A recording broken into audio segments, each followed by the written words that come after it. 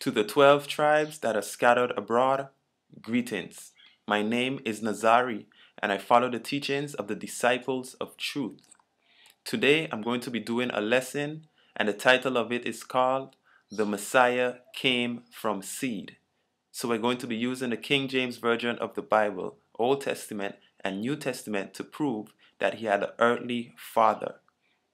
Now, when we think about this doctrine, this Immaculate Conception doctrine, and we say that the Holy Spirit impregnated Mary, if you already looked at the video that I did about the Holy Spirit being a female, then you would understand that that's not possible because two women do not bring forth a child. Okay? So if you haven't seen that video, you can go and take a look at it. Another point is that if the Holy Spirit is the one that impregnated Mary, and we already understand that the Spirit is separate from the Father, then the child does not belong to the Father. The child actually belongs to the Holy Spirit. The whole doctrine of Immaculate Conception is just confusion. Okay? So we're going to go to the opening scripture, which is Psalms 132, verse 11. And it says, "The highest had sworn in truth unto David, he will not turn from it. Of the fruit of thy body will I set upon thy throne." So he says, of the fruit of David's body, he's going to put someone on the throne. Okay, so where is Immaculate Conception in that? 2 Samuel chapter 7, verse 12, it says, "And when thy days be fulfilled, and thou shalt sleep with thy fathers, I will set up thy seed after thee, which shall proceed out of thy bowels, and I will establish his kingdom." So this is talking about the Messiah, right? He said, which shall proceed out of thy bowels. Let's see if that really happened when we look at Acts chapter 13, verse 22 to 23. It reads, "And when he had removed him, he raised up unto them David to be their king, to whom also he gave their testimony, and said, I have found David, the son of Jesse, a man after mine own heart, which shall fulfill all my will. Of this man's seed had the Most High, according to his promise, raised unto Israel a Savior." So again, all the scriptures say it came from seed. We see bowels, we see seed. Okay? "Of this man's seed," I'm going to read 23 again. "Of this man's seed had the Most High, according to his promise, raised unto Israel a Savior." Of David's seed. It goes back to what we just read in the earlier chapters and verses. The next scripture we're going to look at is Acts chapter 2, verse 29 to 30. It says, "Men and brethren, let me freely speak unto you of the patriarch David, that he is both dead and buried, and his sepulchre is with us unto this day.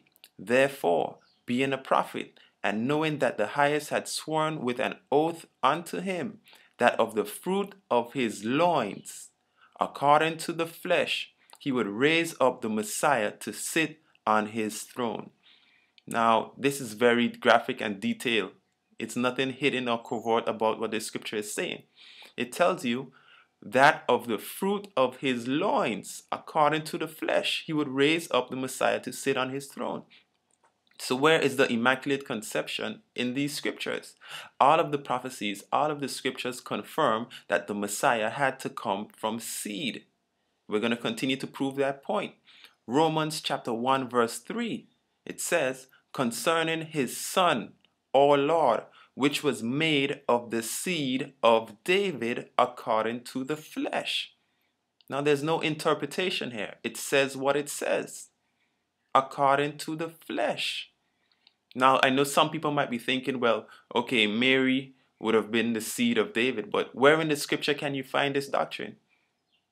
When we look at the lineage from Matthew chapter 1, right, in the beginning, it comes down and it shows you that Joseph, the father of the Messiah, is in the lineage of David. We don't see any lineage with Mary being in there from the seed of David. And furthermore, a woman, she can gather seed and carry it, but she doesn't originally have seed. The seed that she has is implanted in her from the man. So when it says the seed, there's no way it could be in relations to a woman, because the lineage was always traced through the male. It's the same thing when we talk about the Messiah. Another point I'm going to ask is, why is it that in the scriptures the Messiah is referred to as the Son of Man? He called himself the Son of Man. It's right there in the Bible. So how can he be the Son of Man if he doesn't have a man for his father, an earthly, fleshly human being? We're going to read it. Matthew chapter 9 verse 6. It says, "But that ye may know that the Son of Man had power on earth to forgive sins. Then he said to the sick of the palsy, Arise, take up thy bed, and go unto thine house." Matthew chapter 18 verse 11. "For the Son of Man is come to save that which was lost." He refers to himself as the Son of Man. Everyone in the scriptures knew him as the Son of Man. Now we're going to prove that this Son of Man can't be something outside of what it's talking about. Numbers chapter 23 verse 19. It says, "The highest is not a man that he should lie, neither the Son of Man that he should repent." Okay? So this even diffuses the so-called Trinity, because it tells you right here that the Most High is not a man that he should lie, neither is he the Son of Man that he should repent. That's Numbers 23 verse 19. So we know based off of these scriptures, when we go down in the New Testament and it says the Son of Man, the Son of Man, he had to have come from seed, as the scripture rightfully says. Now, some people say, well, they refer to him as the Son of God. So let's find out what this Son of God is talking about when it uses that in its context. We're going to look at John chapter 1 verse 12. It says, "But as many as receive him, to them gave he power to become the sons of God, even to them that believe on his name." So the scripture is telling you that if you believe, you have the power to become the Son of God. And we know that the Messiah, of course, he believed in the Father because he was sent of the Father. And this video is not to discredit his power, his authority in any way, but it's for us to come out of this whole deception, this whole doctrine that is false. Because at the end of the day, if you're going to tell me that the Most High took a woman on earth and had a child with her, first of all, he's breaking his own commandments, because he said, "Thou shalt not covet thy neighbor's wife." Mary and Joseph were already married. They were already espoused. So how would he covet a next man's wife and have a child with her? That's confusion and corruption. And it's false. He would never take another man's wife and get a child with her. It's not possible. He goes against his own order. That's point blank and simple. Now let's look at John chapter 1 verse 45. "Philip findeth Nathanael and said unto him, We have found him of whom Moses in the law and the prophets did write, the Messiah of Nazareth, the son of Joseph." The son of Joseph. So everybody in the scripture already knew that Joseph was the biological father of the Messiah. And if you're going to say that this means adopted or whatever, I've heard the arguments. Nowhere in the scripture does it say that this was an adopted son. That's not biblical. Because for them to be going around the town and telling people that this is my child, and that's not the case, then they're just lying. They're telling lies. And that's not what happened. Now we're going to look at Hebrews chapter 2, verse 16 to 17. "For verily he took not on him the nature of angels, but he took on him the seed of Abraham." Goes back to this seed again. "Wherefore in all things it behooved him to be made like unto his brethren, that he might be a merciful and faithful high priest in things pertaining to the Almighty, to make reconciliation for the sins of the people." Okay, we read verse 17. "Wherefore in all things it behooved him to be made like unto his brethren." It doesn't say in some things. How were his brethren made? Mother and father.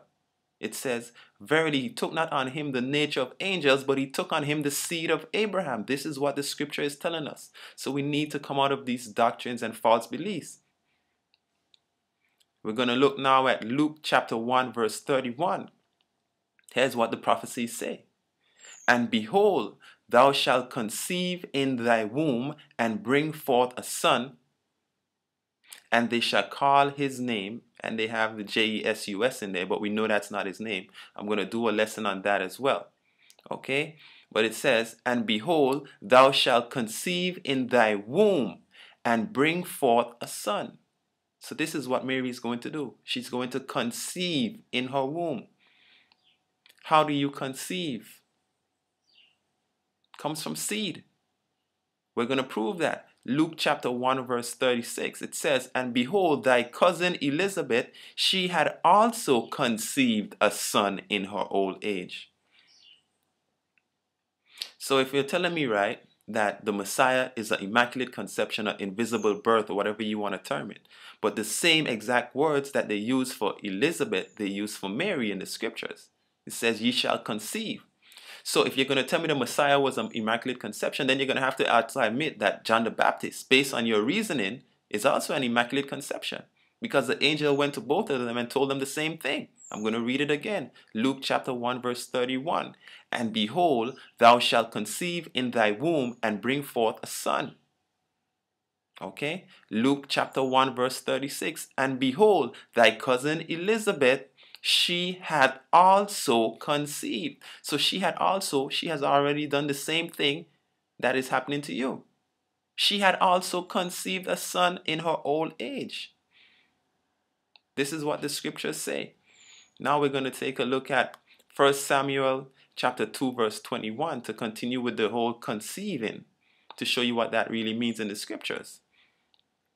And the highest visited Hannah, so that she conceived and bare 3 sons and 2 daughters. She conceived. So if you're going to tell me that one is an immaculate conception, then all of these scriptures in the Bible, when it says that she shall conceive, that has to be an immaculate conception as well. But that's not the case. Now we're going to look at Judges chapter 13, verse 6 to 7. It says, then the woman came and told her husband, saying, a man of the Almighty came unto me, and his countenance was like the countenance of an angel, very terrible. But I asked him not whence he was, neither told he me his name. But he said unto me, behold, thou shalt conceive and bear a son. Okay? Thou shalt conceive and bear a son. So the angel visited all of these different people and told them the exact same thing that was told to Mary. Thou shalt conceive. It means what it means. Now we're going to take a look at Hebrews 11 and 11. Through faith also Sarah herself received strength to conceive seed. What do you conceive? Seed. Where does seed come from? The man. Okay, so the Messiah had to have an earthly father. 1 John chapter 5 verse 6.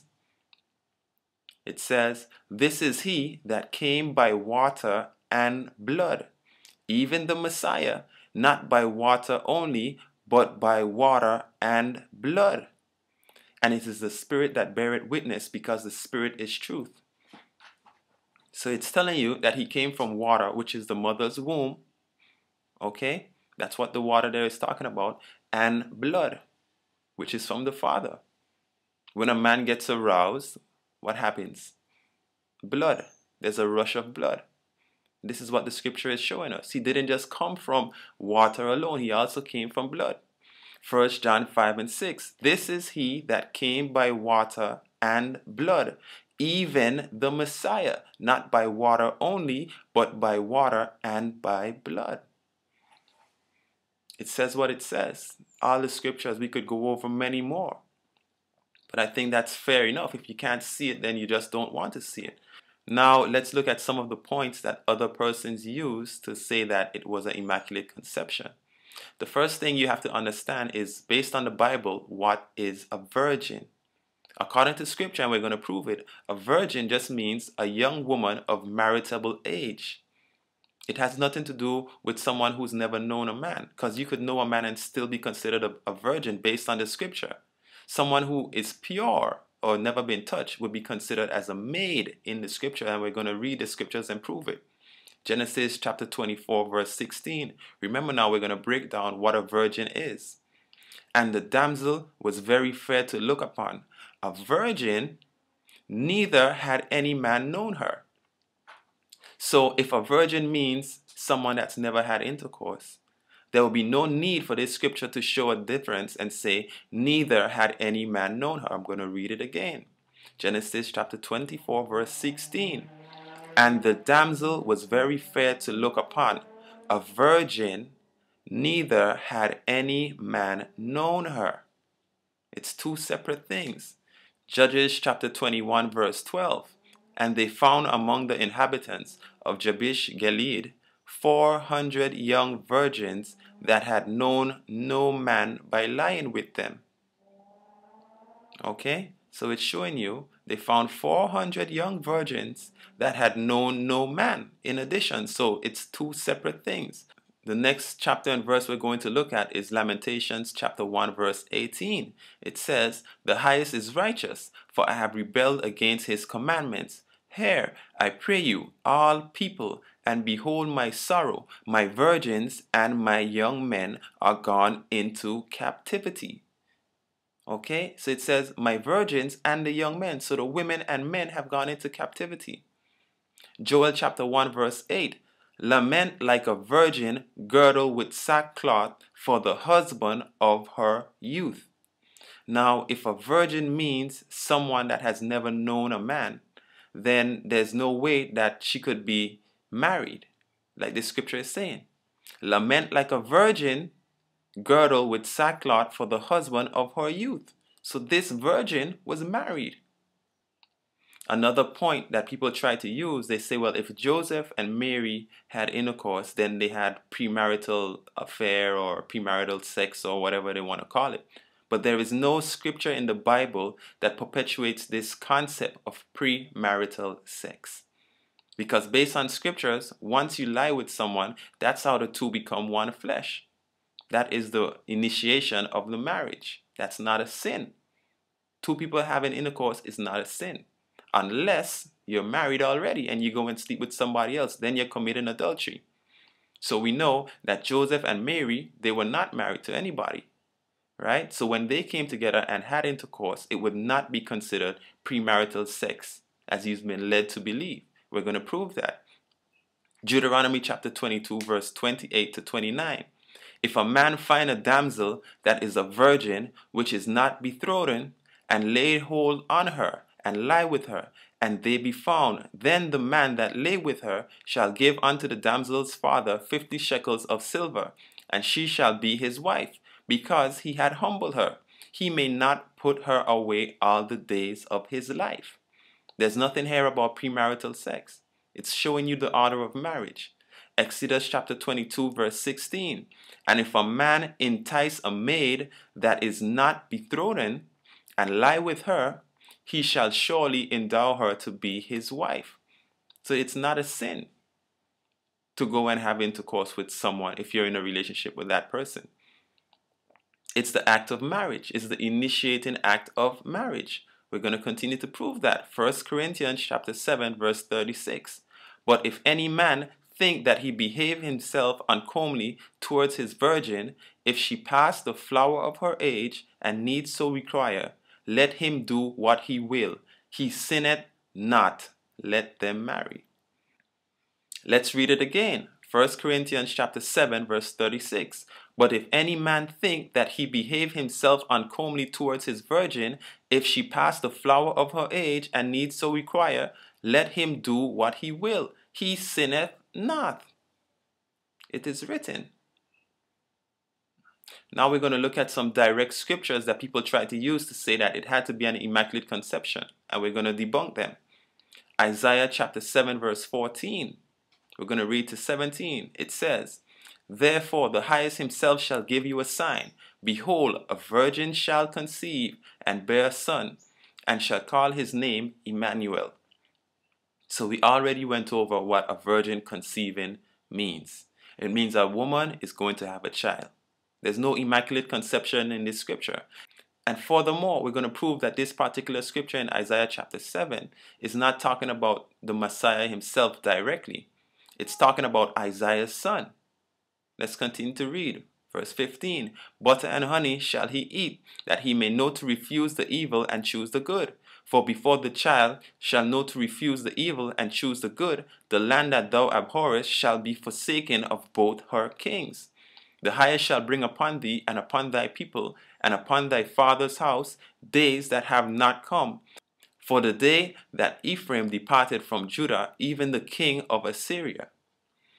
Now we're going to look at Isaiah chapter 8, verse 1 to 4. Moreover, so he's continuing the story here. It says, moreover, the highest said unto me, take thee a great roll and write in it with a man's pen concerning Mahershal al-Hashbaz.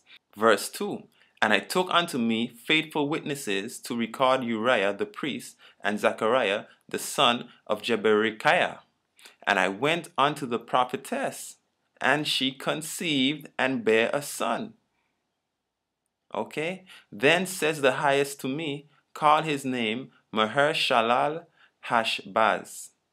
So right here it's telling you who Isaiah chapter 7 is talking about. And I went unto the prophetess, and she conceived. So this is what the scripture is talking about. When you read the whole thing in its context, then you'd understand that it's not talking directly about the Messiah, but it is a prophecy to his coming.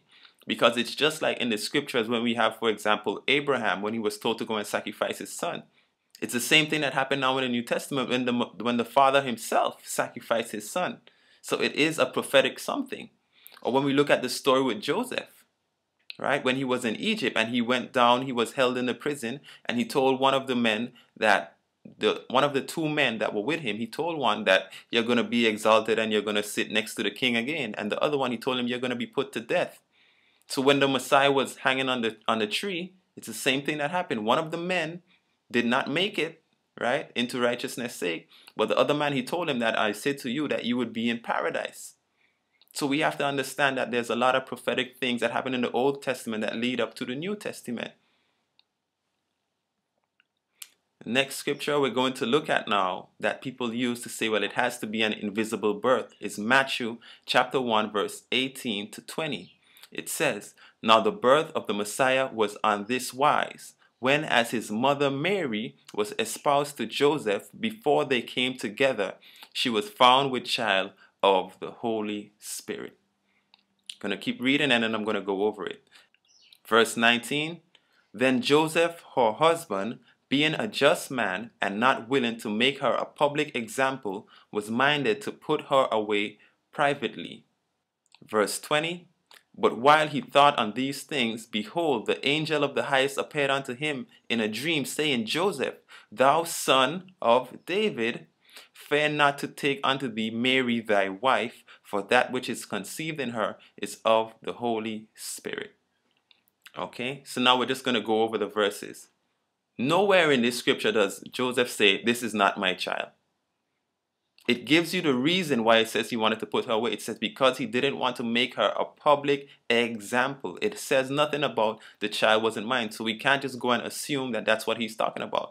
Let's go into the scriptures and find out exactly what's taking place. It says, Matthew chapter 1 verse 18. Now the birth of the Messiah was on this wise, when as his mother Mary was espoused to Joseph, before they came together. So this came together has nothing to do with intercourse.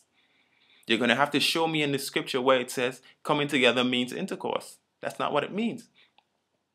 The coming together is talking about the ceremony, the gathering together for the marriage. So before they came together to this ceremony, she was found with child of the Holy Spirit. So we know that the Messiah was of the Holy Spirit. He was anointed, right? We're going to show you now in Luke chapter 22, verse 66.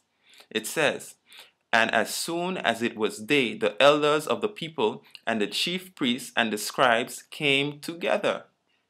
So they came together, they gathered together. So this is what it's talking about in Matthew chapter 1, verse 18. Now we look at Luke chapter 22, verse 48. It says, and all the people that came together to that sight, behold, the things which were done, smote their breasts and returned. You see, the people that came together. It's not talking about intercourse in that scripture. It's saying before they went to the ceremony, she was found with child of the Holy Spirit. She was already pregnant before the ceremony. And the custom of a wedding ceremony in the scripture is you would go into a tent, you would lay with the woman, she would bleed, and then you would show them a cloth with the blood on it from her, showing that this woman was a maiden, that she was pure. And if you can't produce that cloth, then she's going to be stoned to death. So Joseph already knew that he lied with her. So there's no way that they could produce this cloth. So this is what they were talking about when he said he was minded to put her away privately. Now we're going to look at Luke chapter 4 verse 1. And the Messiah, being full of the Spirit, returned from Jordan and was led by the Spirit into the wilderness. So we already established the point that he was full of the Spirit. So when it says she was found with child of the Holy Spirit, he was full of the Spirit. This child was anointed. Right? Now we're going to look at Romans chapter 7 verse 12. It says, wherefore the law is holy and the commandments holy and just and good. So he was full of the commandments because it talks about him being holy. Right? He was full of the Spirit.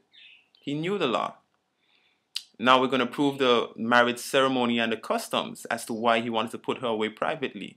Deuteronomy chapter 22 verse 13 to 17. If any man take a wife and go in unto her and hate her and give occasion of speech against her and bring up an evil name upon her and say, I took this woman and when I came to her I found her not a maid.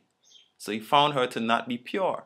Then shall the father of the damsel and her mother take and bring forth the tokens of the damsel's virginity unto the elders of the city in the gate.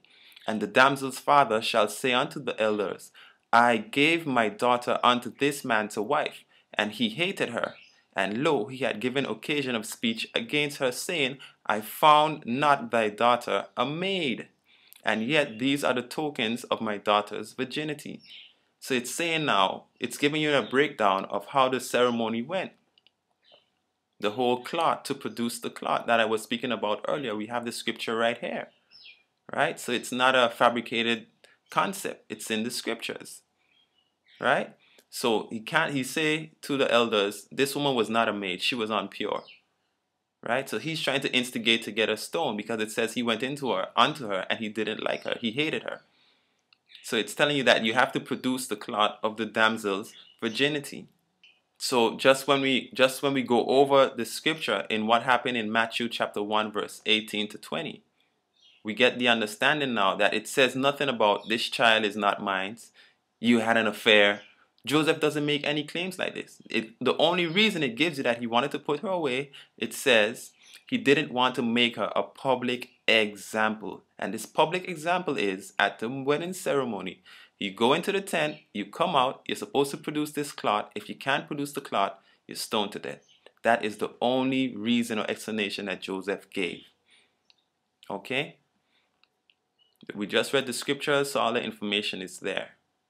Another verse that persons try to use is Luke chapter 1 verse 31 to 36. It says, and behold, thou shalt conceive in thy womb and bring forth a son.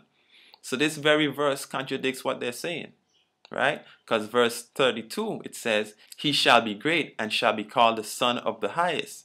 And the Highest shall give unto him the throne of his father David, and he shall reign over the house of Jacob forever.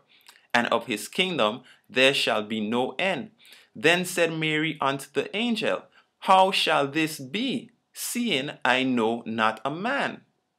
Okay, so this is the verse that people like to use to say that, well, Mary tells you, she doesn't know how she's going to get a child or what have you. It says, and the angel answered and said unto her, the Holy Spirit shall come upon thee, and the power of the Highest shall overshadow thee. Therefore also that holy thing which shall be born of thee shall be called the Son of the Almighty. So let's go over these scriptures, right? Now, the one point that they love to use is say, see, right there it says the Holy Spirit is going to come upon her. But this coming upon you doesn't have anything to do with getting pregnant. Let's prove it. Judges chapter 3 verse 10. It says, and the Spirit of the Highest came upon him, and he judged Israel and went out to war. Okay, the Spirit of the Highest came upon him. So did this person get pregnant? No, they didn't. 1 Samuel chapter 11 verse 6, and the Spirit of the Highest came upon Saul when he heard those tidings, and his anger was kindled greatly. Now, did he get pregnant? No, but it's using the same terminology. The Spirit came upon Saul. So when we go back to the story and it says that the Holy Spirit shall come upon thee, then we understand that that does not mean I'm going to impregnate you, because the Spirit came upon many of the prophets in the scripture. It's just telling you that you're under the anointing. So if you're under the anointing, anything that comes out of you is of the Spirit. So he was indeed born of the Spirit, because the Spirit was overshadowing Mary. We're going to look at the verse a little more in detail again. It says, this is the part, verse 34. It says, Then Mary said unto the angel, How shall this be, seeing I know not a man? Now, for anyone to believe that this scripture has anything to do with Mary saying, How am I going to conceive a child and I don't have a man? That would make no sense. Because then you're telling me that Mary is asking, where do babies come from? And it already tells you early up in the verses that she was espoused to Joseph. Okay? So what she's really asking is, how shall this be, seeing I know not a man? So she's saying, I don't know a man with such power and authority. I know not a man. This is Old English. This is the way that people spoke. I know not a man.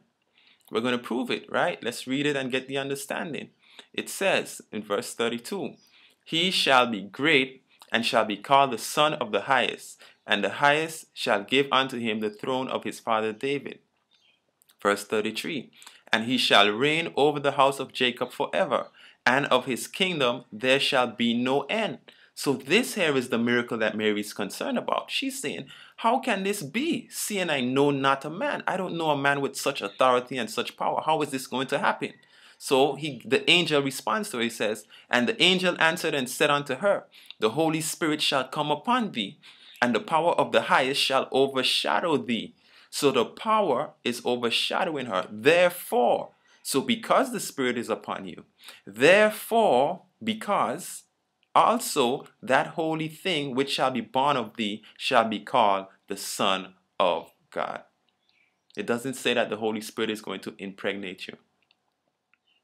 Right? It doesn't say that. It doesn't say the Holy Spirit is going to put a seed inside of you. That's ridiculous. It's heretic. All right? Now we're going to look at Luke chapter 1 verse 24. We're going to go a little earlier up in the story. Right? It says, And after those days his wife Elizabeth conceived and hid herself 5 months, saying, Thus had the highest dealt with me in the days wherein he looked on me, to take away my reproach among men. And in the 6th month the angel Gabriel was sent from the Most High unto a city of Galilee, named Nazareth, to a virgin espoused to a man whose name was Joseph, of the house of David. And the virgin's name was Mary. Okay? So when we go further up again, we already know that Mary was espoused. So why in the world would Mary be asking, how am I going to get pregnant? Why? Mary doesn't know where babies come from? It doesn't add up. That theory does not add up. Let's continue reading. It says in 28, And the angel came in unto her and said, Hail, thou that art highly favored, the highest is with thee, blessed art thee among women. And when she saw him, she was troubled at this saying, and cast in her mind what manner of salutation this should be. And the angel said unto her, Fear not, Mary, for thou hast found favor with the Almighty. And behold, thou shalt conceive in thy womb, and bring forth a son. Again, conceive. So now we have all the evidence, the both sides of the argument as to this immaculate conception or this deception or whatever you want to call it. It's completely false. The point still stands. He's not going to take another man's wife and get a child with her. That is how you covet your neighbor's wife. One of the commandments we are commanded not to do. So why would the Almighty turn around and break his own laws and his own statutes? Makes no sense. The Holy Spirit is a female, so a female cannot impregnate Mary. If you're not aware of these things, then you could look at some of my other videos where I break this down about the Holy Spirit being a female. Also the video that debunks the Trinity. Okay? Because we know that if the Spirit is separate from the Father and it's the Spirit that impregnated anyone, then therefore the child does not belong to the Father. You see, the whole thing is just confusion. It's corrupt. It's not biblical. So, in conclusion, all the evidence is there. We know that the Messiah came from the seed of Joseph, from the seed of David, from the seed of Abraham. If you can't see it, then you just don't want to see it. Let us close with this scripture, Ecclesiastes chapter 12, verse 13. Let us hear the conclusion of the entire matter. Fear the Most High and keep His commandments, for this is the duty of man. Selah.